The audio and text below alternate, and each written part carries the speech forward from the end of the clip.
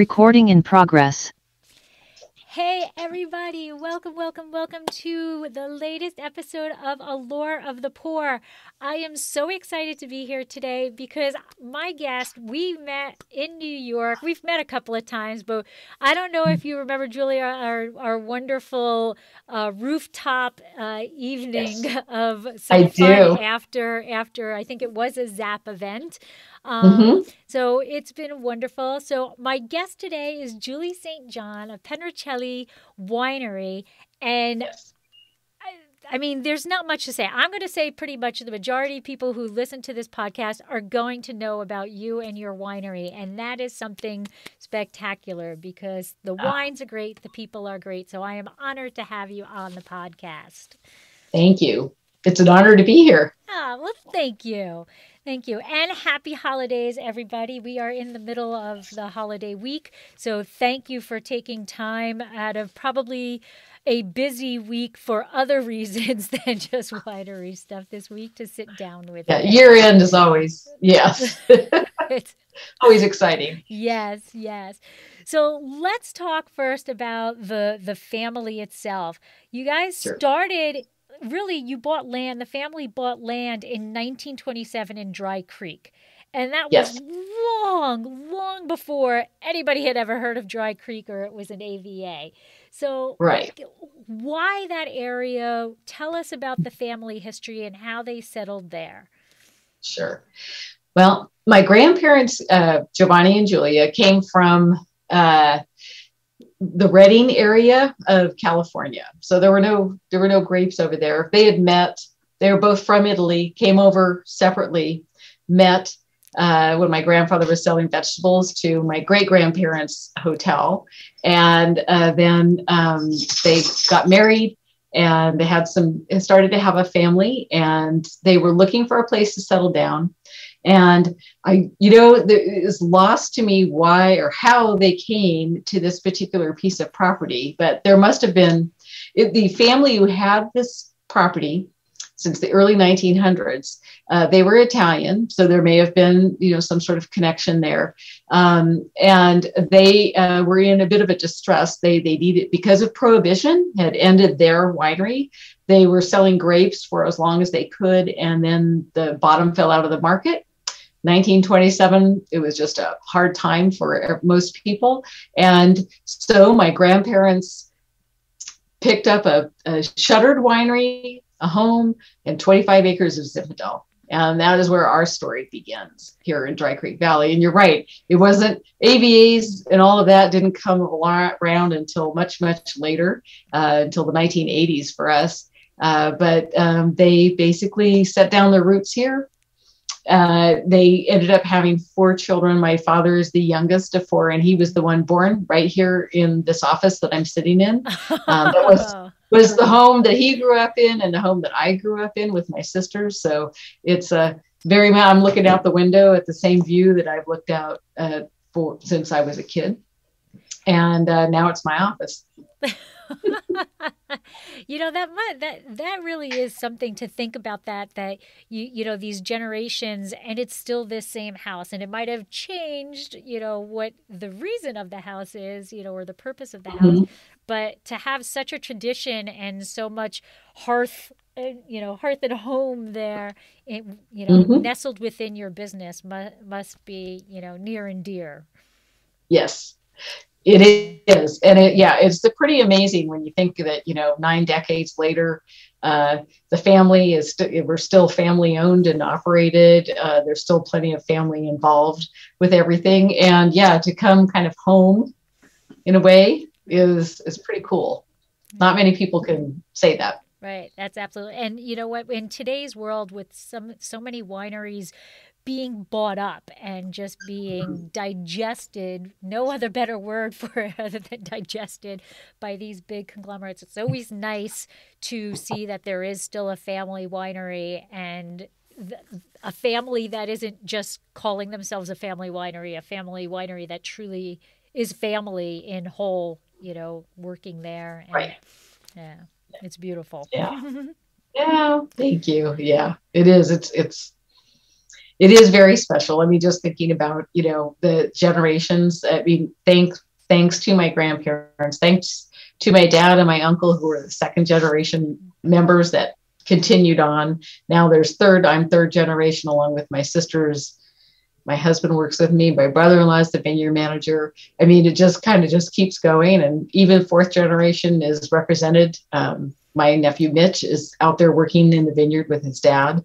So, we're passing it along. Hopefully, by the time we get to the fifth generation, we'll see them become involved, and it'll just be something that will turn over as we go forward. So that leads me to my question. Like, usually my first question is, how does somebody get it? How did you find your wine way, basically? But you grew up in it. Was there ever a point where you're like, this is not the path I'm going to go on? Or was it, this is the path I want to go on? Which direction were you? That's great, because for me, when I went away to college, I did not have plans on coming back. I wanted to get away from the small town of Geyserville as fast as I could.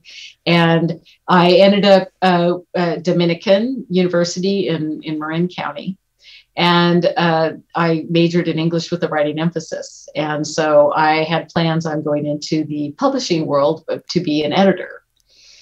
So as I worked my way towards that way, to get over to the East Bay, my sister was pregnant with her first child and was working in the tasting room. And I started to commute back and forth between my job down there and my job up here on the weekends. And one day my dad and I had a conversation in the old tasting room warehouse, and he wondered if I would be interested in coming to join the family. And at that point, wine was pretty intriguing to me. I'd gotten over the whole small town not wanting to come back and that kind of thing. And so I dove in, started in the tasting room, and worked my way up to where I am today. And that was 36 or 37 years ago. It's been a while. It's my life, basically, and did not expect it to turn out that way. And so the English degree, the writing, yeah, a different tack, but I use it. I write, actually, when the pandemic started, I was writing a newsletter about once a month and doing blog posts under my blog Vino in My Dino. And I started writing a newsletter once a week. And it's kind of helped. I mean, it's a lot of fun. I have not run out of ideas yet. And my readership, it's so great. I get to hear back from them, especially if something has hit them in the right spot. Right. And I get some great notes. I just wrote a post this month that said, "You make my Mondays," because I come in on Monday. I don't read my email over the weekend. And then I come in on Monday and I get to read all the responses. Like I said, if something has really hit right, I get lots of notes. So that's a good feeling. That's a great part of my job. Yeah. So, hey, I made it work. That's good. All right. So let's go back in history a little bit, and sure. Let's go back to Prohibition. Now, I know long before your time, but Prohibition, Pedroncelli was a winery at that point, and they were selling grapes, correct? That's how they kind of survived? Well, we survived, yes. How my grandparents were able to survive the rest of Prohibition was just selling the grapes, which the previous family just had fallen on hard times. And so the vineyards were still here, were in good condition. And so we could sell them to head of households. So in the area around us, there were many people of European descent who made wine at home. And the great part about Prohibition, even though it was a dry time, is that you could apply and get a permit to make your own wine, 200 gallons per family, per head of household. And that's about 84 cases. So I always like to say there's a lot of happy families during that time, because they kept our vineyards going and they got to enjoy their own homemade wine. And I think my grandfather, who didn't come from a part of Italy where they had vineyard, he was from very far north, up in very near up in the Alps, basically. And he I think during that time, have to imagine he was making wine right along with the other head of households and learning the craft. Right. And Zinfandel is really, and that's what that vineyard site was Zinfandel, right? And Right. so Zinfandel played an important role in the Prohibition time period, right? Like that was Right. really the grape that made Prohibition household wine, kind of. Yes. They were shipped. Zinfandel was shipped. It was one of those, the beauty of Zinfandel, really, and when you try it today, you understand, is of its, there's a bit of softness to it. There's a bit of fruit. And so that's what made it such a great grape for people who were making wine on their own or shipping it. I know that Zinfandel was shipped across the United States to different, wherever the trains would go, they'd stop and bring their carload of Zinfandel grapes. And but it was because it made a wine you could drink nearly as soon as it was fermented. I mean, it wasn't like something today we age. We age it in oak and that kind of thing, and it takes on all kinds of complexities.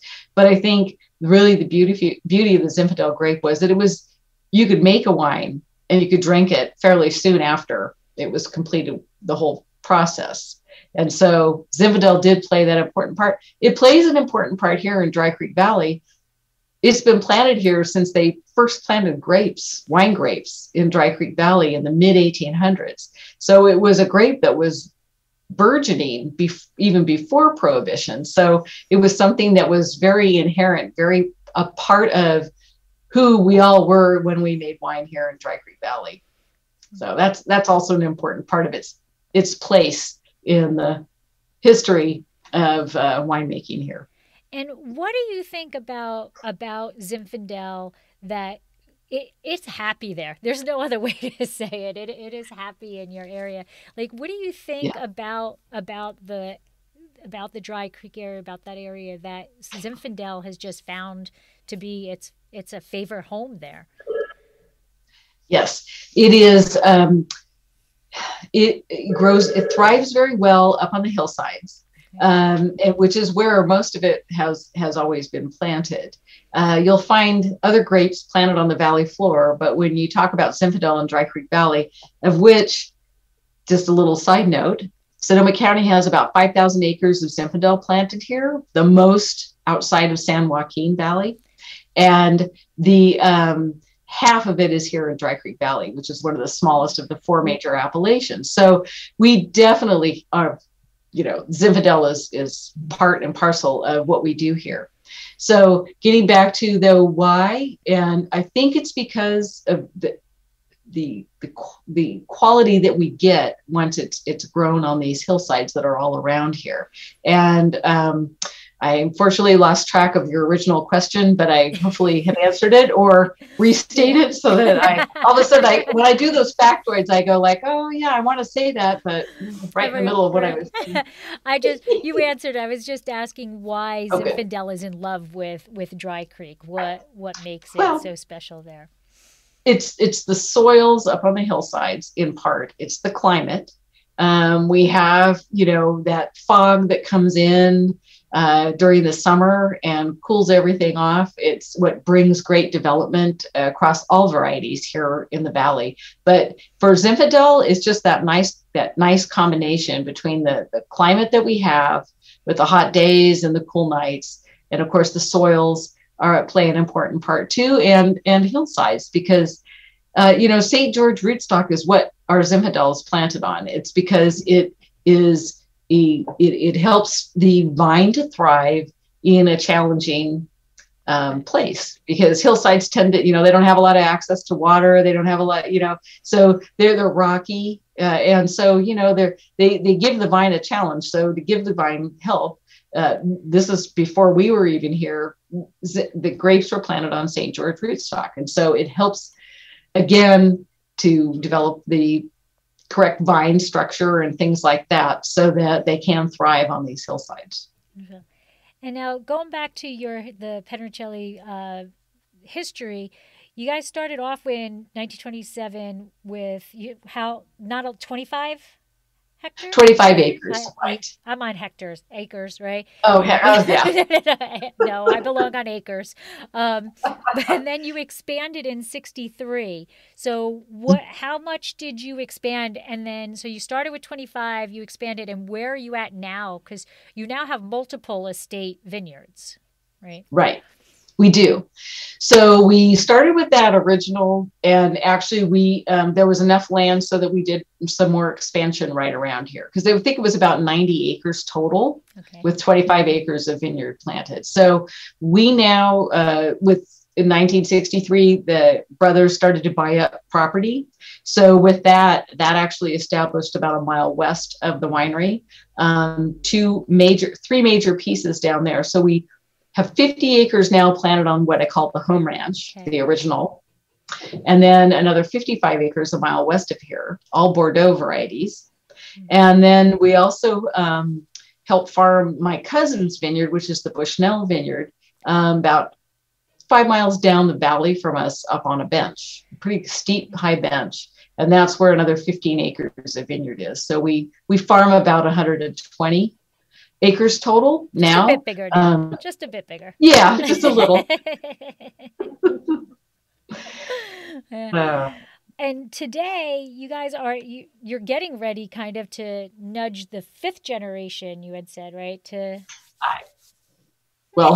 all under the age of 12. So we'll see. Yeah, we'll see where life finds them when they get into high school and college and beyond. So, but I bet they enjoy being in the vineyards now, right? Where it's fun now. Yeah, and it's starting them early. In fact, my nephew Mitch, he actually started working with his dad when he was in 8th grade over the summers, and he worked all the way through high school. When he was home from college, he'd work in the vineyard with his dad. And he actually has an ag business degree from Chico, CSU. So, yeah. Wow. So anyway, but I think it's important, to be out there. That's what gets you the love of the growing, the love of, watching something go from what looks like a dead vine right now, right, to harvest time where the grapes are, there's nothing like I'm going to do a little commercial. There's nothing like eating wine grapes compared to the grapes that you get in the store. And it makes all the difference. If any of you listening out there ever can make it during harvest or have been to harvest, you'll understand it. There's just something so delicious. And Zinfandel grapes are still my favorite of all the grapes, all the wine grapes that I've tasted over the years. It is. It's very different. I love walking through the vineyard and tasting. And my husband and I have a little game between us as it gets close to harvest time. Mm-hmm. We taste, and then we bet each other who can get the better bricks, like who can guess the bricks from the taste, and then you analyze it and see who wins. And we're pretty split. We're pretty good with the guessing of the bricks. But that's our little game we play, and it's fun, and it's exciting to look at the growth of that grape, and not just necessarily growth size wise, but how it evolves phenolically and all of that, and then the seeds and. Mm-hmm. How they go from green to green brown to and then brown, and it's just it's fun to watch. It's fun to watch them grow into eventually, yay, we can pick them and make wonderful wine out of it, right? Exactly. Yes, and that's the that's the beauty of it. You chew up the skins and you understand tannin. I mean, there's little things, that's where all the, once fermented, that's, why the skins play that important part, because they've got all that flavor, but they also have, all the little bits that make up the delicious parts of wine. Right. Absolutely. Now, what I think is very cool, one of the things that I think is very cool is that 70% of your winery is women run. And yes. Yeah, thanks to I have 3 sisters and cousins. Thanks to genetics in the family. Genetics. You're gonna laugh when you hear this story. Did you know that the 5th generation right now is all boys? Really? Five Five boys. generation members are all boys. So it may flip again in the future, but for now, and yeah, and it just is, again, my hat is off to the previous generations for setting us up for success and for including us in the business and for learning it in many ways from the ground up. Just having grown up here, and I always say we were such pests when we lived right at the winery, so we were always down in the cellar or wandering around somewhere, being curious, and we didn't learn too much, because it was just a bunch of equipment laying around or a bunch of tanks. But I do remember crawling around on top of the tanks. I cringe now because I'm afraid of heights, but I wasn't, I guess, back then. But again, having grown up side by side, we got a little off on the subject here, but growing up side by side with the winery is you are just part of it. And I think that's what made us all part of it as the third generation entered it. And now, yes, we are women owned and we're operated, and we have a woman winemaker too. Montse Reese is her name, and she's just 2021 was her 15th harvest with us. Oh, wow. She spent the first 8 years as assistant winemaker to my Uncle John, and then when he passed, then she became the winemaker, and she's just done a fantastic job too with the wines. Just making them her own, looking at them a little bit differently, looking at the lots and that kind of thing. But yes, so getting back to it, yes, we are, and you were for family. leading the way, because I think she was like the third female winemaker in the whole, I think California, but at least in the northern California, right? She was like the third female winemaker. She's the third winemaker here at Pedroncelli, but there are other women who have been winemakers for quite some time here in the Northern California wine industry. Yeah, there's sorry, I know that may have been a little bit misleading, but yeah, we've had, I always like to say, we've had 3 winemakers in our time here in 94 years. And my grandfather was first, then my Uncle John.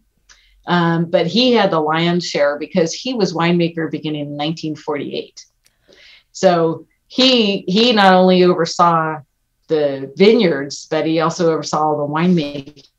So everything that changed in between, we've had many different grapes planted here on the home ranch. We've had Gewürztraminer, Johannesburg Riesling, Napa Gamay for our Gamay Beaujolais that we used to make. And, we've had, and then we found, well, that wasn't exactly the right grape for the right spot. And so I've kind of diverted into another subject, but what we have found is you find the right grape for the right spot, where it's more site specific than it is like that grape will work. And then you find out, Chardonnay didn't exactly thrive in the warmer end of Dry Creek Valley, and neither did Pinot Noir. We had both of them planted on our property. Now we depend on growers to do it who are 10 and 14 miles to the south of us, because it makes a big difference. But see, that's why you just celebrated a couple of years ago your 90th anniversary and are so spectacular. And that's why, as I introduced you at the beginning, so many people know your winery, is because if you just plant because, Chardonnay is the go-to grape, or Pinot is the go-to grape, and you plant it on your home site and that's not where it belongs, you're not going to create the quality that you have shown for 90 plus years. You've got to recognize that the soil has a lot to say in that quality of that fruit. And so I couldn't agree more, because even though we made good,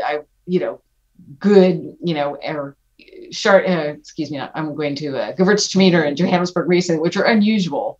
They were grapes that they were more of the time than they were the right grape for the right spot.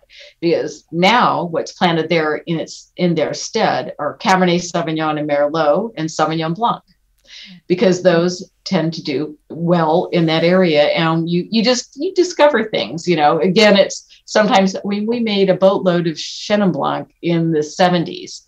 It was the one, we didn't grow any, we bought it from a grower, but we made a boatload of it because guess what? That was the wine that everybody enjoyed back then. Mm-hmm. So we made changes in the line as years go by. And, it's not only site specific, it's also like your portfolio specific. What do we want to be known for?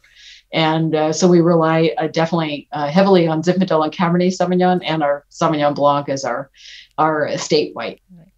And this is a perfect time because the first wine I want to talk about is this beautiful Zinfandel. Because I know you are known for the Zin and Cab, and like you said, the Sauvignon Blanc.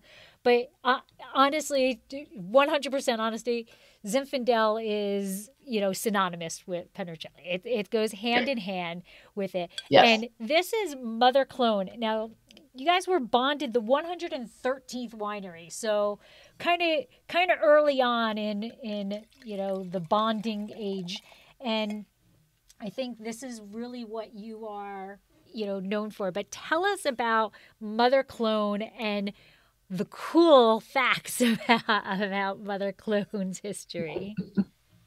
Certainly. All right. Well, going back to when Zinfandel was first planted on the property, it was in the early 1900s. And so when my grandparents bought the property, had that original, that eventually became known as the Mother Vineyard. And so because it was what was here, it was what helped us along through all those years. And by the 1970s, though, they're reaching 70 years old. And it was a time to start thinking about some changes and not changing variety, because we knew that Zinfandel, we wanted to stay with Zinfandel, but it was time to consider replanting. So so by then, early 1980s, block by block, we'd replant. Well, when we named the wine, we didn't name it probably in the early 1990s. Cloning was a thing. Remember Dolly the sheep and all that stuff. And so, we thought, well, the Mother Vineyard, and cloned it back into place. And, Mother Clone is a good name for it. So it's so funny because I always try to shorten the explanation, but it always turns into this nice long story. But it deserves the story, though. It deserves the story. Yeah, it does, because what we did is we ended up pulling it all up. We started again with St. George rootstock. So you put that in there. And then we used budwood, not just from the previous vineyard, which then continued the heritage of that particular one. But we also, if, Joe's vineyard was doing really well just across the way, let's borrow some budwood from there and see how it does on this block over here. And so we did it more intentionally, I think, than the original Zinfandel planting. But so the Mother Clone is a combination of mostly that second generation vineyard, which is now 40 years old, along with, we have a little quarter of the 100-year-old vine still producing. There aren't many left because time will once you reach over 100, it's kind of hard to keep everything together. And it also is our youngest vineyard. We have 3 generations of Zinfandel planted on our home ranch.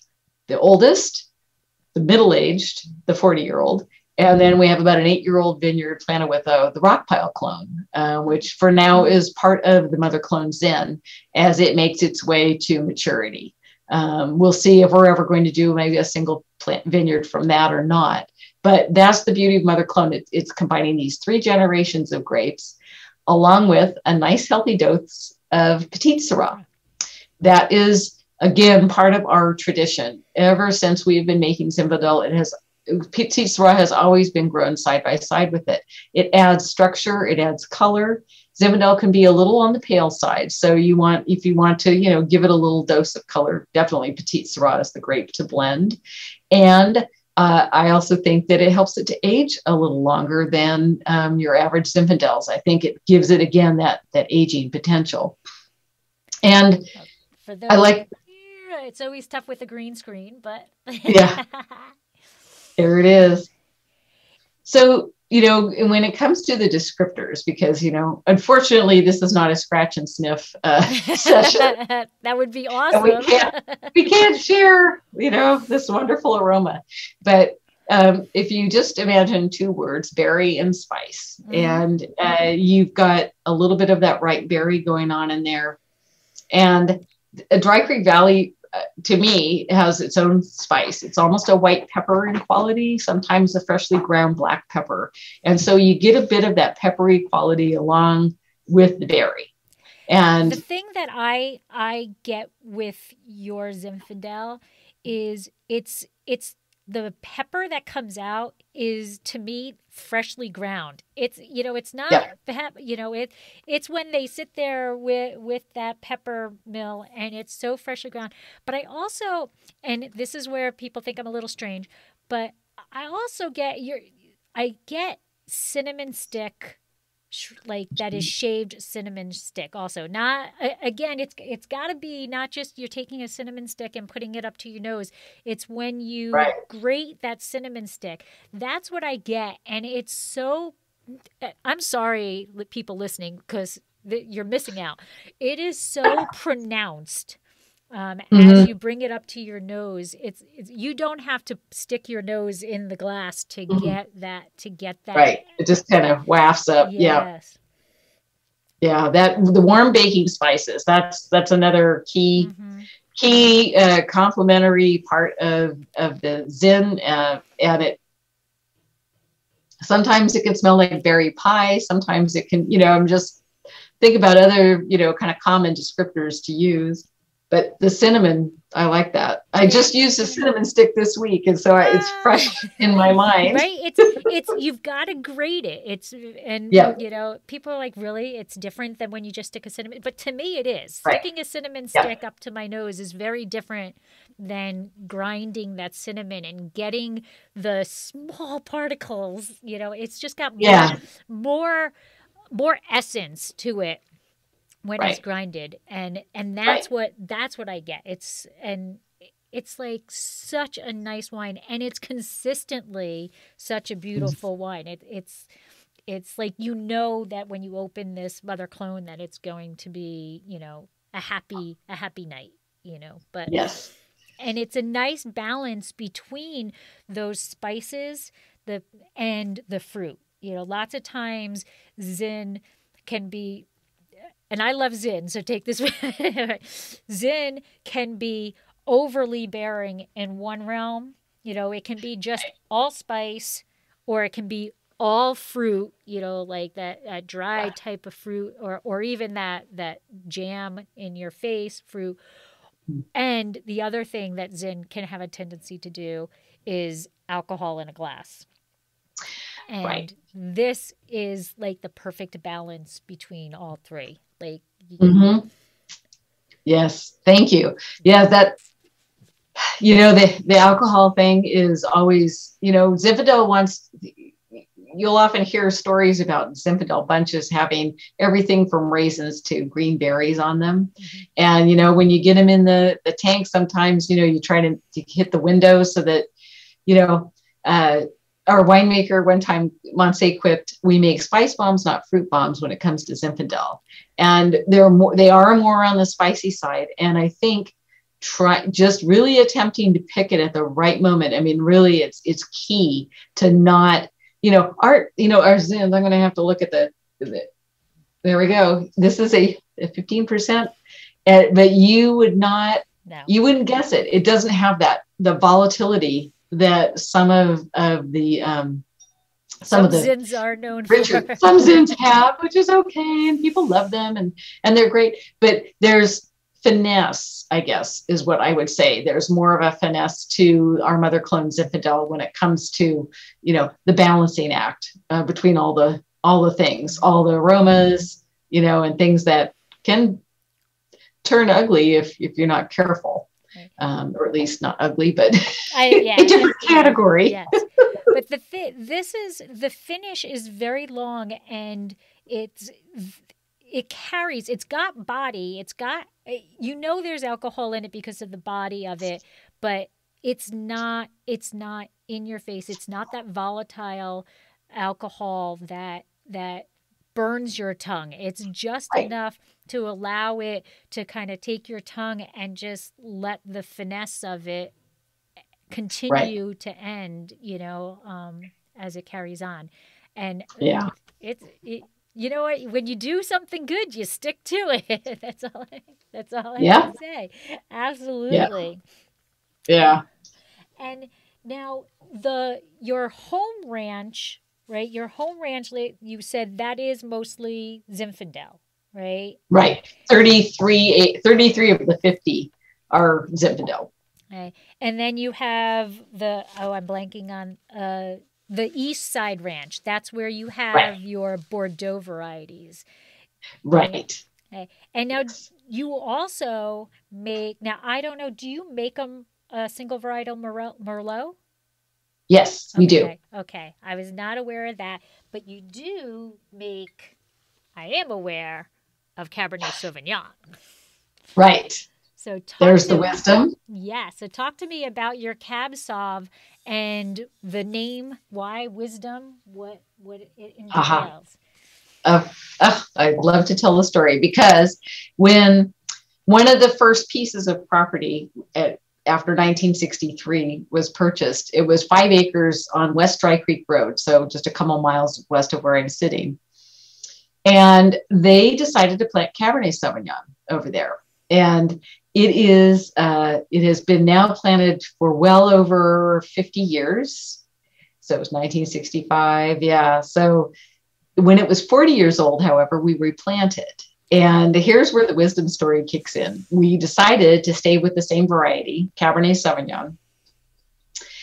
But my Uncle John was the one who picked out a clone. And it was really interesting because we've never really fussed much over clones. If the grape works for the site, not worry about it too much. Anyway, so he picked out clone 4, or the Argentinian clone, or the Mendoza clone. And it grows a much smaller bunch than our Cabernet Sauvignon growing across the way, because we have about 33 acres of Cabernet Sauvignon planted as well. So this little 5-acre piece, he planted 4.5 acres to the Mendoza clone and half an acre to Malbec. And that is kind of the basis for our Wisdom Cabernet Sauvignon. And when he replanted it, it was about 2 years before he passed away. And this wine was made in honor, in the beginning, in honor of my uncle and all the years of wisdom that he had planting grapes here in Dry Creek Valley, making the wine. And we, in fact, even make it a little bit different. Some people hold wines back and things like that. We actually, in the early years of making wine, would age it for 2 years in tanks or oak, redwood tanks or oak, and then age it another year or 2 before it's released. And that's nearly unheard of these days. Right. If you want to, get it in the bottle and you want it 6 months down the road. So this one took its time in oak, about 2 months in French oak, 2 years in French oak. And then we bottle it and we wait another year before we release it. Okay. In honor of that way that we had used to make the red wines in the early days. So it's a testament to my uncle. It's a testament to, over 55 years plus growing one particular variety in one place. And it's interesting because it's on what we call the dry side of Dry Creek Valley. It's actually the upside, and it's kind of in its own little spot where when the sun goes down, it's some of the first to go into shadow. Oh. And it's a lovely spot for Cabernet Sauvignon, and they chose the right grape for the right spot for 55 years going. And the wisdom is again, just in honor of all of those years, 3 generations planting on the same spot, and choosing the right clone when it could have been. Choosing the right clone when the time came. Right. Although I usually say when you have Cabernet Sauvignon in the ground for 40 years, nobody ever hears of old vine Cabernet. They hear of old vine Zin, but you don't hear of old vine Cabernet. And my brother-in-law, who's the vineyard manager, was happy to replant and start all over again. And it's just been, like I said, like you said, the right clone for the right spot and the right grape. Yeah. For the spot. So anyway, that's the background on the wisdom cab. I love when there's stories behind like how the name comes from. There's always something, but sometimes it's just like, I saw the name somewhere, whatever. But when Yeah. when there's true reasoning and logic and care behind what it goes, it's Right. fantastic. Um, Yeah. and you're right. You never hear old vine cab. And like, why do you think Zin? I mean, Hmm. every grape varietal has clones. It's not just Right. a single thing, right? Cab Franc has Right. clones, but when you talk clones, people's minds go to Pinot Noir, right? There's all of the Right. Pinot Noir Oh clones, yeah. right? Mm-hmm. And then when you talk about old vine, everybody's Mm-hmm. brains go to Zinfandel. Why is there a reason why Zin is deemed the grape variety to talk about old vine? I think it has to be the fact that they were here, the vineyards were here, were established, and people held on to them, so that there was, when they started to bring in things like Chardonnay, Pinot Noir, those were newer. They were newer to the area, and so I just think that people stuck with Zinfandel because, again, people were still, if you were growing it and you weren't a winemaker yourself, winemakers wanted Zinfandel, Right. again, for the beauty and the ease of this grape, that the delicious wine that it makes. And so I think when it comes to, I think it became kind of venerable in a way. People like that. There's spots on Olivet Road, with these old vines that the Italians planted a long time ago. There's spots here in Dry Creek Valley, same thing. You've got these old vines still producing, still going. And I think it's the ease of the grape, it's the tastiness of the grape that kept these vines in place. And then they became venerable, and they became the wise vines. Instead of wise guys, they became the Right. wise vines. Right. And other people started to really appreciate them and either started making wine from them. I mean, I could think of Kent Rosenblum. Oh, he wow. knew where he knew where all the good stuff was, and he's one of them that I could think of that really went, understood what an old vine Zin could produce, and so he made it part of his line. And so there's others, Joel Peterson. I mean, there's many others who recognize that probably early enough to save them from either development or being torn up to plant Chardonnay. So there's a lot of reasons, but yeah, you're right. It is curious that Zinfandel got the moniker of old vine, and I know there are some old vineyards of like the other varieties, but they just don't have maybe the cachet of old vine then. I don't know. It just doesn't. Maybe it's the old gnarly, That's vines what I coming was, up out. because they're Yeah. really the main ones that are head trained, right?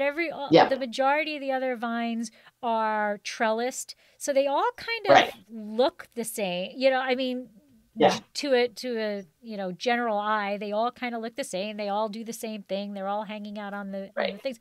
But Zinfandel, they're head trained, and Yes. they are just gnarly. And as they get old, they gain Right. so much character. And it's like they own the wisdom. They know what's happened over the past, years or whatever. And yeah, they are the ones, because this is kind of an interesting thing to talk about, because I think each het pruned Zinfandel is its own, as if it's our own fingerprint. The person who prunes it, and there's been many people who have pruned these 40-year-old vines out here. You can study the vine and see where they moved and where they pruned for the next year, and then how they spread the vine eventually out, right, so that they could ripen everything. And Pete Segasio and I had a conversation a while ago about whether Zinfandel head prunes, if at all. We both truly believe that head pruning is the only way, the goblet shape of the vine is the only way to do Zinfandel. We've tried to put it on a trellis here at the winery, and it was not a successful experiment. Zinfandel likes to put its fruit right in the middle of the vine, and when you trellis something, it pulls it out, and it didn't want to do. It wasn't a successful experiment in our eyes. So we feel very strongly that head pruning is the way for Zinfandel. And I think, again, that's why we've got these old vines, because they're happy in that way. I mean, they're 40 years old. They're still producing the 100. When they reach 100, they probably, won't be producing as much, but certainly what they will be is very concentrated, right, and flavorful. And this is so me being weird too. They always remind me of like a hand coming out of the ground, Yes. like just I'm winning. I'm getting out. I'm getting to show you what I can do, type thing. Yeah. But they're That's a very great analogy. I'm winning. Because it's a struggle on a hillside to get all the things aligned. I agree. And they're just they're so unique. I think that's why people are drawn to them, and I think that may be why, luckily they weren't ripped out to put something else in. They're appreciated for what they can give and what they continue to give. So yeah. I don't know, but always interesting why people gravitate. The clones go. There's clones of Chardonnay. There's clones of everything, but people clones Pinot. Old vine, right. Zin. It's just what people go to. It's just what people go to. So true. We're getting close to an hour, but I want to make sure, because I think that it is an important thing, an important aspect of your winery is the sustainability. So can you tell us? This is always like a gray area thing, because it's kind of like this term that just gets thrown out today. It's the thing to do. And there's so many wineries that are, dare I say, jumping on the bandwagon to say they're sustainable or whatever. But you have been doing it for a very long time. And so tell us, why do you feel that sustainability is so important, and what does sustainability mean to Pedroncelli? Okay. Well, it's all built into the word. It makes us sustainable. It makes the earth sustainable, and it goes out into the community and sustains us. And I know that sounds kind of weird to say that, but it is part of what we are. We are good stewards of the earth. And when we were certified in our 90th anniversary, which was very fitting. And we just have, it's just a matter of what can we do better out there? That's I'm answering it in two ways. You asked why. And I like the sustainability program because you reach a certain point where you're certified. Okay, but you don't just sit there on your laurels. You then, the next time you're certified, because we get recertified every other year, the winery and then the vineyard. And each year we show the assessor, this is what we've done. This is a project we've worked on, and we've gotten better in this particular area. And when I talk about that, it could be anywhere from water, how much water is used out for drip irrigation, because we do drip irrigate almost every one of our vines except the old part of the vineyard. It has to do with their cover crops. It has to do with tilling and no tilling, taking turns so that the erosion, there's erosion control involved. It goes over to harvest, where the pumice, the leftover skins and seeds, go out into the vineyard. They age for a year, and then they get turned into the soil to, again, just make everything fertilized. But it's the full circle, basically. We use stems for erosion control so that they're not just being dumped somewhere and not used. There's in the winery, it's more what I would call pedestrian, but it's the lighting. It's the making sure that the lights aren't on all the time. You're saving energy. You're finding different ways of making your packaging lighter. It's kind of the simple things. It's finding the right tractor that has less carbon emission. Those kinds of things all work towards being sustainable. But again, and I will say it again, because I like the sustainability certification, because we work on a project and we get better. And then we work on another one and we get better. And it reaches out to all aspects, not just the vineyard and the winery, but also to our employees and everybody in the community. It is better for everybody to follow that particular sustainability. It's funny you said it's the simple things inside, but it's really not. You would think it's simple. The lighting you would think is simple, but for why do so many people not pay attention to that? That's actually really a rather easy thing to pay attention to, right? Right. But there's so many, and not just wineries, just people in general that don't pay attention to it. And the thing that I like about the sustainability is, and that you pointed out, is it's not just in the vineyard. It extends out. It's how you treat the people and what the people are experiencing and everything, like the tractor. A tractor's a tractor. A tractor is not a tractor, and if you're paying attention to those things, every little bit makes a big difference, Right. And the key for us was when my nephew Mitch first started working for the family business, he was tasked with doing this. He's in charge of the certification. He's the one who develops the programs, and he's the one who got it both done in the vineyard and the winery. So it's just nice to have that kind of full circle, and have him be part of that. So it's wonderful. He's a busy person. He is. Oh, yeah. Because Lori, if you remember, you probably know there are 200 questions at least in each of the certifications. So that's a lot. That's a lot of information to go through. Anyway, he's done a great job. And to keep track of. It's a lot of information. It is. Yeah. Yeah. So one of the things that I love, I'm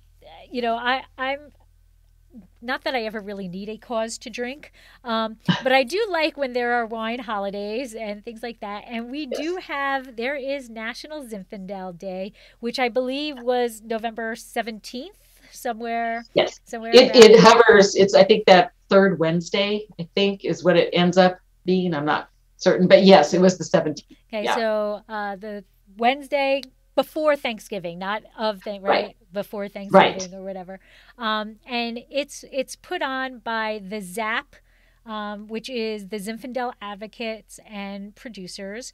So on their website, it's Zinfandel is America's grape. Let's celebrate it. Okay. And I think we've talked about, the proof that, this is the one that got us through Prohibition and all of this.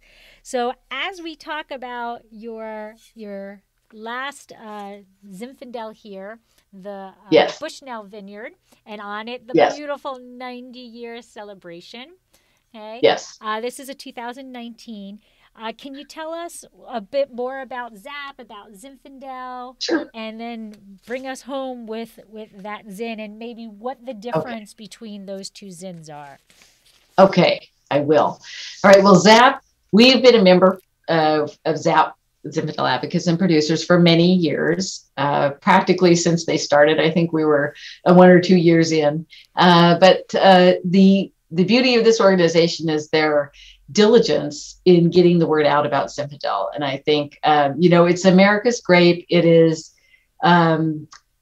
it's found its home here in California, but it's grown all around the world, and it does well wherever it's put. But the great thing about ZAP is that they each year, I know the pandemic kind of rammed a few things, but each year they put on a wonderful Zinfandel tasting in San Francisco.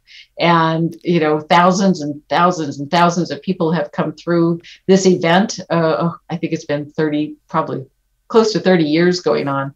And, there is just the opportunity to try the grape from as many winemakers as you can bear in one day. But it is, but the ZAP group, they've got some great projects.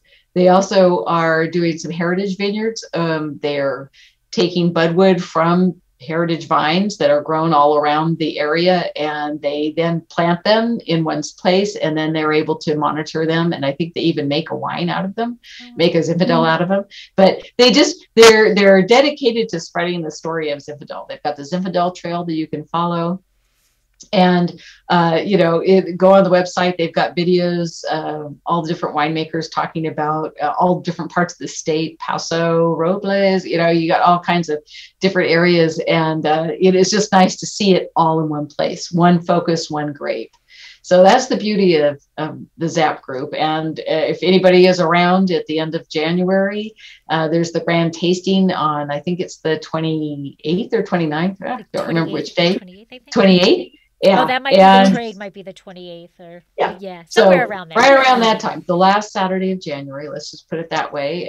Come and taste some great Zinfandels. I think they've got something like 80 wineries times 3 or more Zinfandels per winery. You're going to have a nice depth of Zin.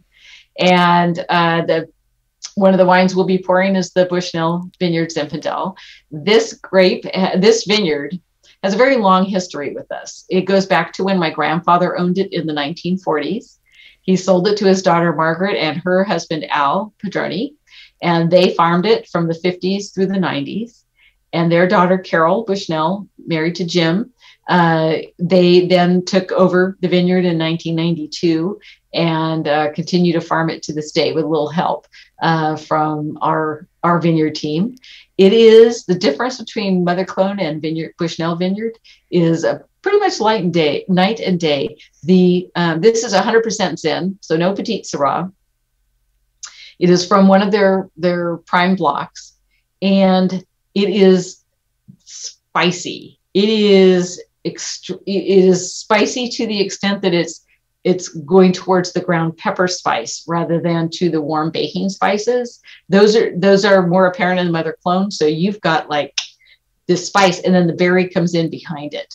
And it is, in fact, Monse, our winemaker, uses the Barolo yeast for this block. And she says because Italians like to take it slow, and the Barolo yeast slows the fermentation down. So we get over 2 weeks of fermentation out of this. And it just, these levels of flavor that come out of it are just fantastic. So it's a wonderful expression of this vineyard. And again, I just said berry spice for the Mother Clone, and this is like spice berry. So if I had to use 2 words to describe it, but yeah, so that's our Bushnell Zin. Well, that is awesome. And I have to go back to that grand tasting. Whoever came up with the marketing for this year is so clever, because it's all Back to the Future concept. And I think the grand tasting there's a winemaker's dinner, and it's the Enchantment Under the Sea winemaker's dinner. So it is so clever. So go online and check it out. And can you tell people where they can find you so they can go online and place some orders for these amazing wines and find out even more about you guys? Oh, thank you. Pedroncelli.com is all you need to do is go in there and discover the website. And, there's an online store if you're so inclined to give these a try, or you're welcome to stop by our tasting room. Our cellar door is open 7 days a week, except for those major holidays. But other than that, we're here ready to pour and get your feet dirty when you go across the street and look at the Mother Clone Zin vines. See, people are going to love that going into the vineyard. That's fantastic. And non-appointments? If you could make a reservation, great. We have walk-ins as staff is available. So, that's the whole pandemic story going on right now. So if you just give us a heads up, you're coming, we're happy to accommodate you. And also on social media, they can find you on Facebook, Instagram, the whole Twitter. Every once in a while, we throw something over there. Yeah, so you'll find us under Pedroncelli Wine or Pedroncelli. Just look for us out there. We'll be there. And I see you have a little visitor there that's been coming and saying hi. Who is that? Yeah. He is gone now. My husband took him home, but that was Jasper, our Australian Shepherd. Yeah, he was getting a little bored. I was hoping he wouldn't. Sometimes he starts to moan. Oh, can we go now? But he probably is at the dog park right now. Oh, he's having a good time then. He's having a good time. Yeah, Yeah. so I saw his little head pop up earlier before, and I was like, Yep, he did. I know. I was like, oh. Jasper. He just wanted to be part of it. Absolutely, and deservedly so. He absolutely belongs in there. But I want to thank you so much for taking time out and visiting with me, and thank you for the wines. I knew they were going to be spectacular, but now I'm tasting it again, and it's spectacular. And we are going to finish the bottle because my husband did not allow me. He was like, "You are only allowed one glass in there," so because he's looking forward to it also. But he is making one of our favorite things to go with your wine. He is making homemade nachos. So, Wow. yeah. Oh, that's perfect. Oh, the wine will go very well with it. Yes, it Wonderful. will. Yes, it will. So he puts a little spice into into the nachos, and we have multiple shredded jack cheese, cheddar cheese, that type of combination thing, and then it's ground turkey with some sort of seasoning. I don't know what he uses, but some sort of seasoning, and this is going to be perfect, so we will enjoy it tonight. So with that, thank you very much, and I want to say slancha, and I hope to see you in San Francisco. Indeed. All right. Thank you again, and cheers, everyone. Have a great night. Thank you. You too. Bye-bye.